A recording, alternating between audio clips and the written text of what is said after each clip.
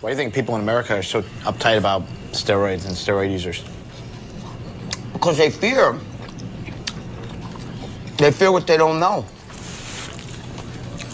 You know?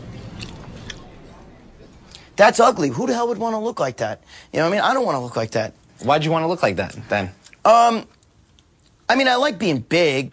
I had small man complex, you know? And I'd be like, I don't want to be little, you know? I wanted to be taller, so I couldn't grow taller. So I grew wider. Personally, like, I think in the picture that you showed me, I look better. Your arms look a lot better there than they look now, right? I mean, without a doubt. Agree? Without a doubt. I would rather look like that. Do you think girls look at me and go, oh my God, that's hot?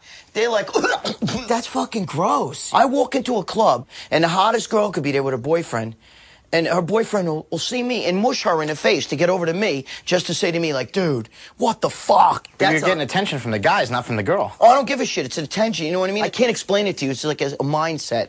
Does that make sense or no? But I'll tell you what, when I'm done, my biceps are humongous. Humongous. Like that, bam! For myself, I'm kind of on the fence. I have two brothers, they're both taking steroids right as we speak right now.